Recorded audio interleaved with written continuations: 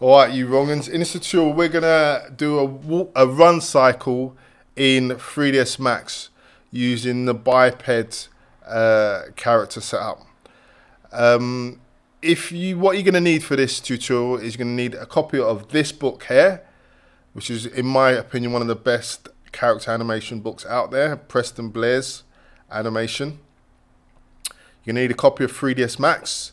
If you're a student, you can register on the Autodesk site and download it. You have to jump through a few hoops if you're a student to get it, but you can get it for free. Or you can get it if you're an indie, if you intend to use 3ds Max and you're an indie developer, you can also get a subscription for £300, else you got to pay a big fee for it. Okay, or there's other options, which we're not going to go into at this present stage of how you can get it. So moving swiftly on, in this tutorial we're going to just basically show you the basics of setting up a run cycle. So basically what we're going to do here is set up, I'm going to show you how to get the biped character into the scene and show you just a couple of core fundamental things that I feel every animator needs to know if they're using the biped character setup in 3ds Max to try and get the best out of it. Okay, let's jump straight in there. Okay, let's jump in. So basically, once you've booted up 3ds Max, you basically swing over to command panel, which is this area here. Click on the plus key, and then what you want to do is click on this systems key here. Click on there, and then you've got the biped come up. Yeah. When you boot up, I think it doesn't start off on biped, it starts off on this one. So click on the key here, and then you've got biped. Click on it, and then you get another select of selections comes up. Now, what you want to do is click down in your top view, not the front or the left, but the top one. Click on the center, in the center area is always the best place to start. And then voila, we've got our skeleton character. Now at the moment, my character's got, let's have a look at him. He's got a ponytail, so you don't have to have a ponytail, but I like to have a ponytail in it because it's good for practice for secondary animation. So my character's got three ponytail links. So for this little tutorial, just have it. It's good practice. Now I don't usually use the skeleton setup. It's up to you if you want to use it. I just don't like the look of it. So I usually use the classic version. And then, so now everything's set up ready for your animation. That's basically that simple. So instead of rigging or anything, all that other nonsense, that's why I like using 3ds Max biped system, because it's just, you don't have to set up all this rigging setup like you got to do in Maya and in a Blender. This to me is the perfect setup. So okay, so we've got a character in the scene, and the next step we're going to do is we're going to do some animation with him. So let's get onto that part. Okay, so this is the animation that I created. Now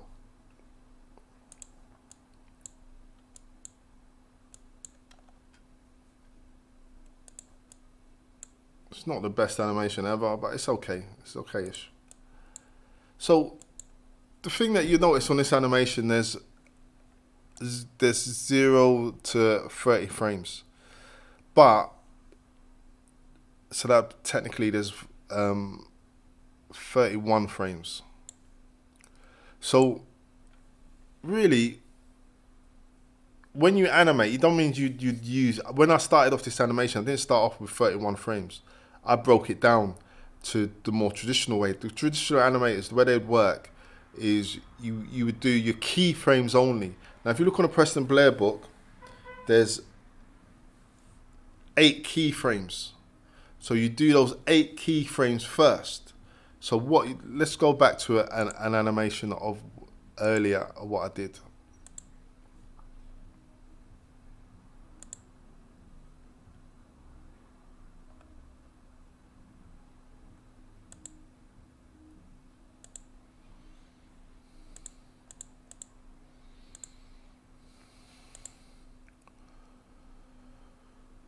Right, so when I'm doing my animation, the first thing I usually do anyways is, as I say, I do the keyframes. So what you do is you click on here and then you make sure it's on frames, and then you've got, in this bit animation, you've got start frames and your end frames. So I would just then, you can add more or take away, but you only need your keyframes. So you'd have your keyframes, which I've got here. I haven't got all of my frames, my in-between frames. I've just got my core keyframes. That way you can keep it. It's easier to do your animations when you've blocked it out with the keyframes. And then I'll show you how to rescale it later. But you do your blocking out first, and it's easier to keep a handle on your animation. And if you get your keyframes done really well, when you rescale the frames and you add in your in-betweens, it makes the whole process so much quicker. I see a lot of animators try and do your in-betweens and the keyframes together, and it just turns into a big mess and a big soup. Where the traditional animators, learn from them, do your keyframes first, and then do your secondary animation and your in-betweens and your secondary animation afterwards. To get the keyframes locked, blocking in your animation keyframe. That's all it is. So that's there. So if we look at this animation, it just looks like really fast, you can't see it. So one of the key things to do when you're doing your animation, I'm not going to go through every step because this is not what this animation tutorial is. This is trying to give you some key ideas of how to do it. So I'll do each keyframe. If you look at it, each keyframe is sorted out. And then what I would then do after I've blocked out my key animations, I would right click, then I'll go rescale time, and then I'll say for this one I'll have it 33, and click on there. Now it's added those in between frames. Yeah. So that is another thing. What I try and do is, and I've not done it properly here, is if you get the maths right, if there's 8 keyframes, you would then do 16. So you always the same amount of number of keyframes. Try and, I mean, not double it, but make it. I don't know what the word is to use. You either double or triple it or whatever, but it's got to match the number. If you've got say 5 keyframes, you then do, and you want to do your in betweens, you then do 10 keyframes. Or if it was 10, then you do 30. Yeah, I don't know if I've explained that right. You don't just do a rescale of time for, if you've got 5 keyframes, you do a rescale of time of an odd number. So I'm not odd number. So you got 5. You then don't do 12 rescale time, because then the timing is thrown off. So that is the way you do it. So there's that. So that is another important thing. Another thing that, if you notice what I've done here, is I usually add guides. So to help me with foot positions, etc. I'll load up one of the later animation. I'll show it again before I open.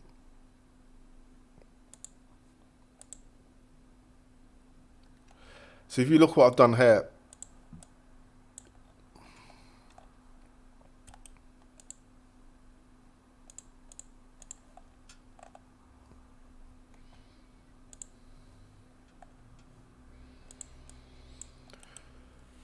you see what I've done here. I've got some guides there so that I know exactly where his foot position is. Yeah. So that I don't get thrown off. So that's another important thing to do. Have a few guides. If you don't know where the guides are, click on here, and then you see that this is your helper. So this is your guides. So I just use a tape measure, yeah, and that you can just move that or whatever, and that's just to help you. They're just invisible objects that will help you with your process of animation. Right. So that is a key fundamental part. So the thing is, when I tackle an animation, the first thing I try and break it into simple steps as possible. You do keyframes first. You're blocking in first. Then only after your keyframes is done, then you do your you rescale the frames. And after you've rescaled the frames, remember rescaling, just click on hair, right hand click, and then rescale the time, and then you can rescale it here, and then that will create your in-betweens. And then you rescale the time, and once you've done your rescaling the time, then you can work on your secondary animation, you know, like the ponytail, etc. So that's the way you do it. Now, when you're dealing with a walk cycle, let's get rid of the clay and default shading. When you're doing an animation in the biped,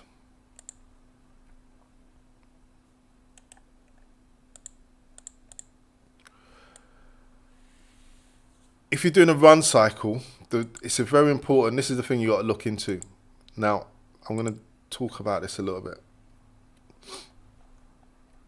You're going to be using, when you do using the biped, you're going to be using keyframing tools. Now, do you see this bar here, key info? This is a very, very important part of what you need to understand about when you're doing your animations in biped especially. This is just to set a key. So you can set your keys down there. You always have it on auto anyway, but you can set a key. You delete a key. This is a set planted key. This is a set planted key for either your foot or you can for your foot or your arms, your hands, and then you've got a set free key. Now the reason why you have your set planted key, say for example you're doing a jump or something like that, or your foot, like this position here, is that key is planted on the ground. So I would want that as a planted key. So you see that key color is orange because it's a planted key, and then the other key that's a sliding key, and you see that's yellow. So I would have created a sliding key for that, and then created another sliding key for that, and then created another sliding key for that, because it's sliding. Yeah. So understanding that is important. So you got your planted, your slide, and then your free keys, as in you don't want any constraints to it. So it doesn't do any maths or anything. It will mess up your animation. So because this is in the air now, see that's a free key, and it's like black. So that's a free key. So these animations, all the ones in the air are free keys. Yeah, they're free keys. So that's an important part you need to understand. Another really, really important part that you need to understand, and you're gonna have to play around with it as well. If we go to wireframe mode now, and we swing down to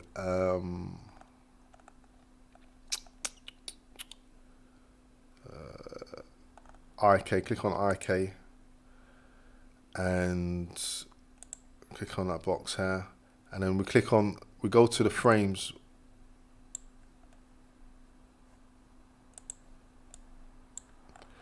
You see this is your pivot point.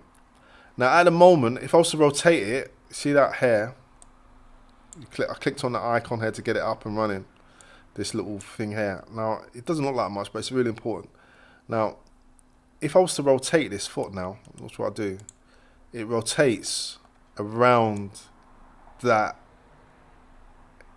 key point there. But say I don't want it to rotate around that point there. So say for example, let's turn off the auto key a minute. See when it lands, you see that I've switched the pivot point, because I want him to I wanted him to rotate around this point here. And you can switch between your pivot points by doing that. Yeah, so now if I was to rotate it, it rotates around that point. Now this is really important to understanding these pivot points. And these pivot points are also in the hand as well. But you for a run cycle, you don't need to understand it. We're not going to get into it. I think they're in the hand as well. I can't remember. But for this tutorial, let's not try and complicate, because we just in the foot. Then you know they're in the foot anyway. I know they're in the foot. So that's an important part that you have to understand. You get used to playing with them as well.